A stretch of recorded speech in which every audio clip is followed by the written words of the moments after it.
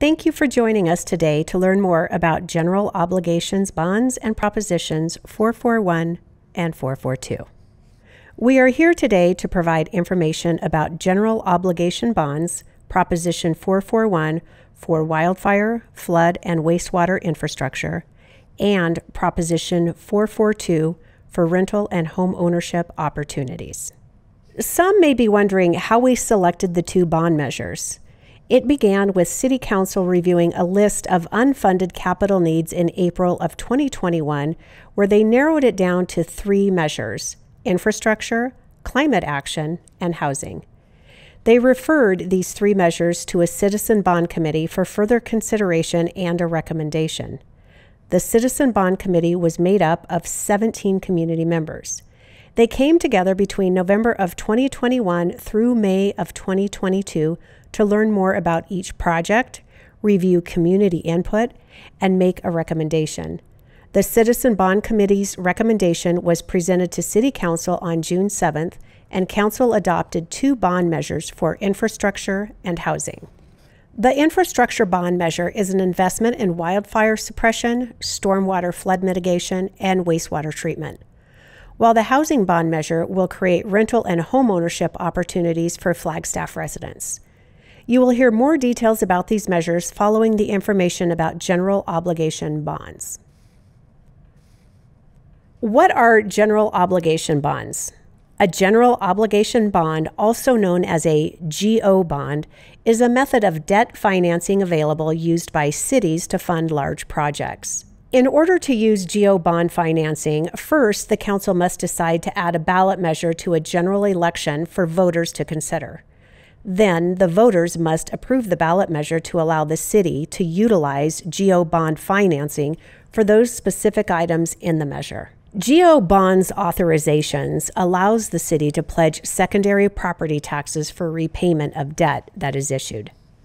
What is a secondary property tax? A secondary property tax is a levy assessed to property owners. That levy is part of the annual property tax bill provided by the county. Cities can only assess a secondary property levy if the voters approve a ballot measure. The annual levy can only be assessed for the amounts expected to be paid on principal, interest, and fees related to the GO bond debt. Since 2010, voters approved 5 GO bond ballot measures for over $57 million. In 2010, voters approved the upgrades to the public safety communication system that were completed in 2012 and various street and utility improvements completed between 2011 and 2015. In 2012, voters approved funding for the forest health and water supply protection for our community. The project was able to bring in nearly $38 million in federal and state funds. Voters also approved funding to help guide a new core maintenance facility. With an additional $15 million in other funding sources, the facility was completed in 2018. In 2016, voters approved funding for a new municipal courthouse. With an additional $7 million in funding, the courthouse was completed in 2020. There is a state legal limit for how much GO bonds a city can have outstanding. The state limitations are based on a 20% and 6% limitation that is calculated off of assessed valuations of properties in taxing area. The City of Flagstaff taxing area has over $280 million in capacity to issue GO bonds, and only if the voters approve that level. The City of Flagstaff has a policy to maintain a secondary property tax based on prior ballot measures that voters approved and the commitment made by the city to keep rates at or below what was presented. Recent ballot measures expected the rate to be at or below a rate of 0.8366. Due to paying off of debt over the last few years, the city was required to reduce the rate to 0.8000 and is based on existing GO bond obligations. Council provided direction to maintain the current rate with the upcoming ballot measures. If either ballot measures are approved, we intend to maintain at or below this rate in future years. The ballot measures being considered equal $77 million of the $100 million capacity to maintain the rate over the next 20 years. In the city district, there are several property classifications. One of the most common classifications is related to owner-occupied residential properties. This slide shows the estimated secondary property tax levy impact for this classification. For a property with a county assessor's valuation at $250,000, it is estimated that the property owner will pay an average of $140.05 per year for the 20-year GO debt for a total of $2,801.03. The table provides an example of how the allocation of the tax levy compared to the two propositions the voters will decide on. Another common classification is related to commercial properties. This slide shows the estimated secondary property tax levy impact for this classification. For a commercial property with a county assessor valuation at $1 million, it is estimated that the property owner will pay an average of $899.73 per year for the 20-year GO debt for a total of $17,994.67. This table provides an example of how the allocation of the tax levy compared to the two propositions the voters will decide on.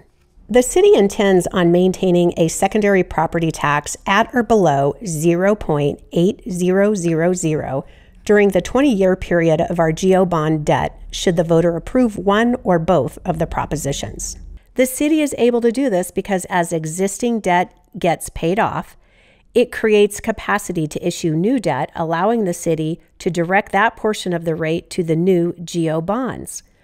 The city has been successful in maintaining rates below what was shared in previous publicity pamphlets since the 2004 GO bond elections. Proposition 441 is investing in City of Flagstaff wildfire suppression, stormwater flood mitigation, and wastewater treatment infrastructure. The bond question is, shall the City of Flagstaff be authorized to issue and sell general obligation bonds in a principal amount up to $57,285,000 for the purpose of replacing wildfire suppression engines and water tankers, increasing capacity of floodwaters within Spruce Wash, increasing wastewater treatment capacity at wastewater treatment facilities, and implementing energy efficiency upgrades at wastewater treatment facilities. Wildland fire is a great risk to the City of Flagstaff. As climate continues to change, the community has experienced wildland fires in greater size, frequency, and impacts such as the museum, tunnel, and pipeline fires. Pictured here are two types of specialized wildland fire equipment that the bond would replace. Specialized fire apparatus is required to protect Flagstaff from the threat of wildland fire extending into neighborhoods and infrastructure. Flagstaff's current fleet of wildland fire apparatus are experiencing significant downtimes of up to 35% due to breakdown. This reduces the ability to effectively respond. A delay in response to wildland fires allows the increased fire growth and subsequent impacts to public and firefighter safety.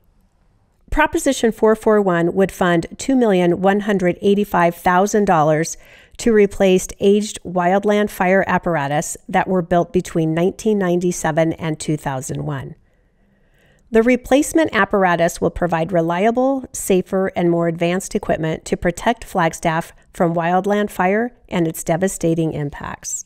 The 2019 museum fire burned the Spruce Wash watershed on the flanks of the Dry Lake Hills and Mount Eldon, drastically altering the soil conditions and vegetation cover.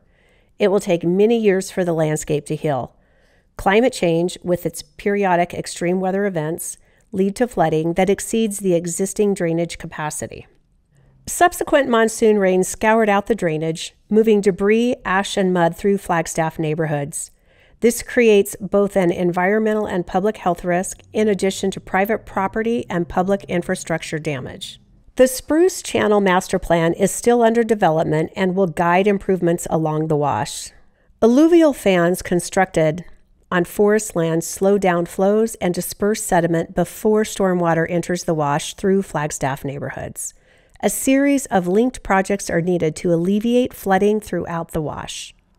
Much work has been done, but more work is needed to add capacity through the channel and at road crossings.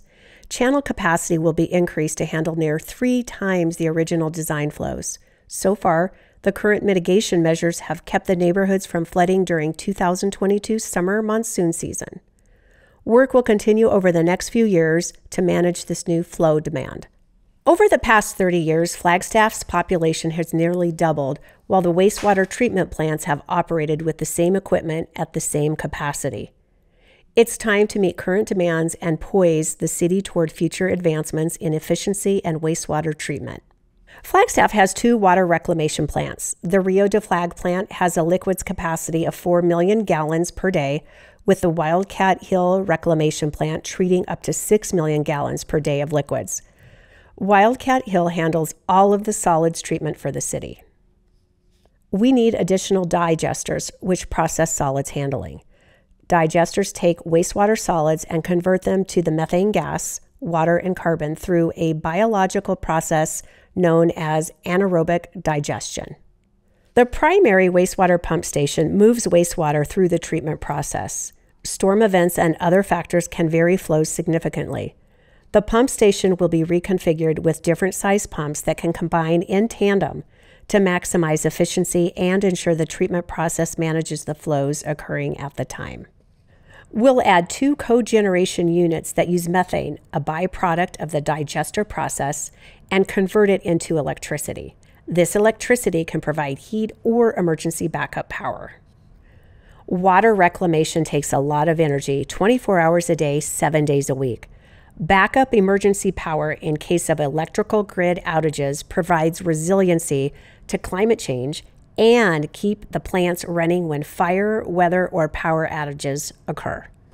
The Rio plant will add a smaller set of turbo blowers in the needed combination with the existing larger blowers to provide the right amount of aeration for the anaerobic digestion process. Effectively managing the wastewater treatment process is good for the community and the environment. Water is a precious resource. Keeping it clean and responsibly handling waste products benefits residents, the landscape, and our underground aquifers. Energy efficiency projects save money and poise the utility toward future advanced treatment processes.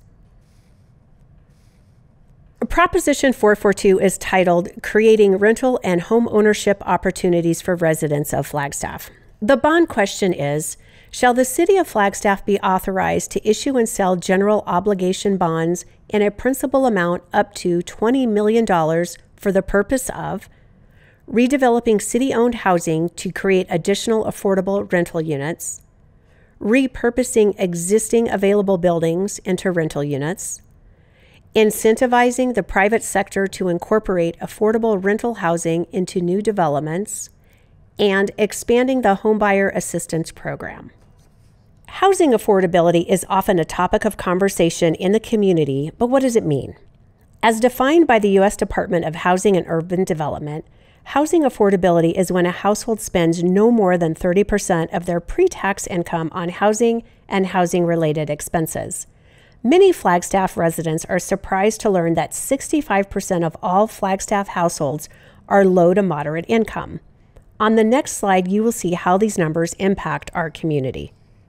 When a household spends more than 30% of its gross income on housing and housing-related expenses, by definition, they are housing cost burdened. As you can see in the graphic on the left, 45% of all households in Flagstaff are housing cost burdened, with 57% of renters and 27% of homeowners experiencing this condition. The graphic on the right gives a snapshot of housing prices and income over the last 10 years. During this time frame, the median sales price of a home in Flagstaff has increased by 166% to $615,000, and rent for a 2-bedroom apartment has increased at least 66%, while the area median income increased by only 36.5%. This disconnect between housing prices and income directly relates to 45% of Flagstaff households being housing cost burdened and needing some form of assistance to achieve housing affordability in both rental and home ownership. Having a variety of rental and home ownership opportunities in a community is connected to positive effects in health, education, economic development, environmental outcomes, and jobs. Proposition 442 is expected to provide a path forward to increase housing affordability for broader community demographics in Flagstaff. As mentioned earlier, there are 4 efforts in Proposition 442 to create additional rental and homeownership opportunities for residents of Flagstaff. Listed first is redeveloping city-owned housing to create additional affordable rental units. The City of Flagstaff owns and operates 265 units of low-income public housing and the land underneath the units. There is a current opportunity to redevelop these housing sites to increase the number of rental units on the same land. The approximately $5 million will be leveraged in partnership with the private sector and the U.S. Department of Housing and Urban Development. When complete, the redevelopment is expected to result in a minimum of 530 rental units, more than double of what exists now. The new units are likely to serve various income groups, including above the low-income defined groups, and will not be part of the public housing program under the U.S. Department of Housing and Urban Development. It is important to note that no current residents of public housing will be permanently displaced. The second effort specified in Proposition 442 is repurposing existing available buildings into rental units. Funding in this area will allow the City of Flagstaff to partner with private developers, nonprofits included, to repurpose existing and available buildings and spaces into rental opportunities for the residents of Flagstaff. Housing units are not the only community benefit this activity will provide. In addition to the creation of an estimated 75 rental units, currently vacant space in Flagstaff will transition to occupied homes. The third effort specified in Proposition 442 is incentivizing the private sector to incorporate affordable rental housing in new developments. Funding will be utilized to incentivize private developers, including nonprofits, to incorporate affordable rental units in market rate developments. This investment is anticipated to create an estimated 400 to 500 new rental units affordable to the residents of Flagstaff, in addition to the market rate units in the new developments. The last effort specified in Proposition 442 is expanding the Home Buyer Assistance Program. Funding in this area will expand the current City of Flagstaff Home Ownership Assistance Program, which provides eligible first-time Flagstaff homebuyers with down payment and closing cost assistance for the purchase of a home within the city limits. The current funding is limited, not guaranteed on an annual basis, and benefit is limited to around 10 households a year. The assistance is provided in the form of a repayable loan that, when repaid, will be utilized again to help additional Flagstaff households. Approximately 305 households will be assisted with the initial funds. As the funds are repaid and utilized again and again, it is expected that the benefit will continue to assist future homebuyers. Proposition 442 will benefit Flagstaff by creating additional rental and ownership opportunities to support Flagstaff residents who want to continue to call Flagstaff their home. Local funding means local rules can be established. Local funding has the ability to assist households not eligible for traditional housing programs, as most programs use federal or state funding that limits who can be assisted to low-income households. While oversight and expenditure of bond funds to ensure community benefit ultimately rests with City Council, the 13-member Housing Commission will provide oversight and recommendations to City Council regarding the use of bond funds. An annual report will be published to keep the public informed on the use of bond funds, and the programs will also be monitored annually as part of the city's existing budget process, which requires a public hearing and annual City Council approval. For more information about general obligation bonds and Propositions 441 and 442, visit www.flagstaffbonds2022.com, or you can use the QR code displayed in the bottom right-hand corner of the screen. Thank you for your time and attention today.